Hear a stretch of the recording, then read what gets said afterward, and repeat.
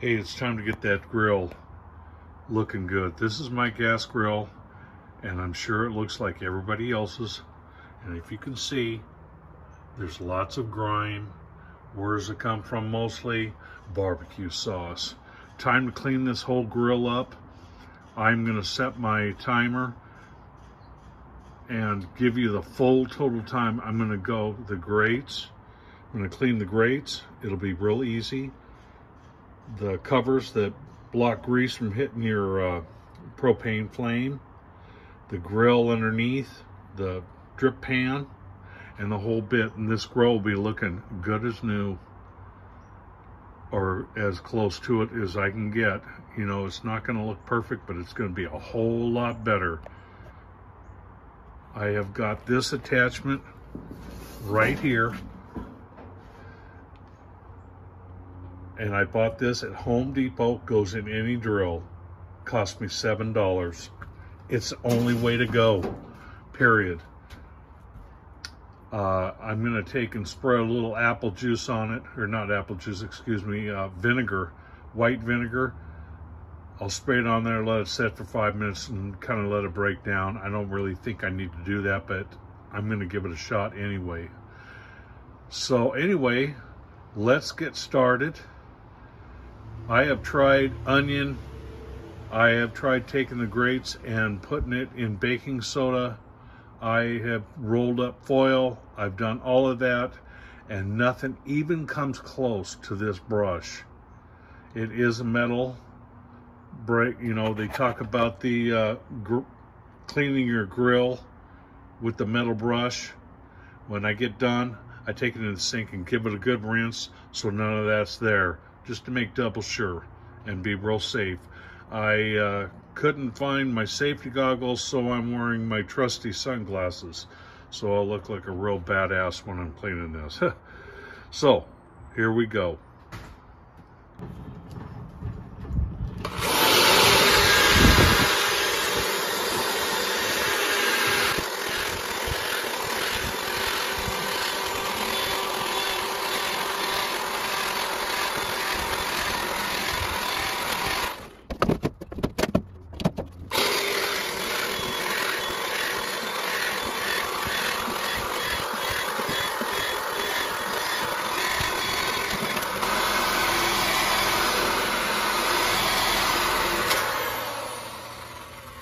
There we go.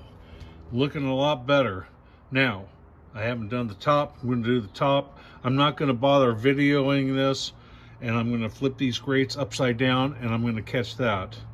And I think it's only been 3.5 minutes. As you can see, I took, and since I am going to do the rest of the barbecue, I was going to wash this off. I thought I'll just take and let it soak in some soapy water, in real hot water, as hot as it can get, and then I'll clean all that up, and the finishing touch, we'll just take and rinse this off, put it back on, and I'll show you the finished product. Let's get on with the rest of the grill. Okay, I've just got a putty knife, and as you can see, I do this all the time. Just give it a quick little scrape and get all that stuff off. You could do the bottom, really doesn't matter. I'm gonna set it down just like that. Got 4 of them, okay? Now, the next item that I'm gonna do is a big drip pan that goes underneath, okay? It is very, very important to clean. Not once a year. I would do it a couple, 3 times a year, okay?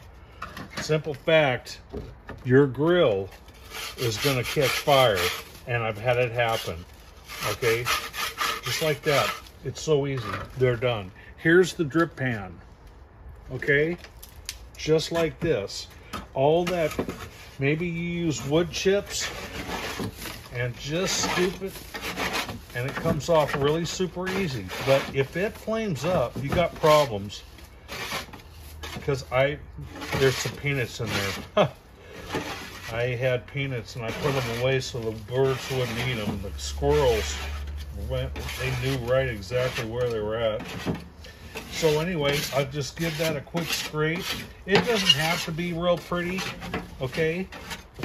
And I'm almost there. Now all I've got to do is go in, give my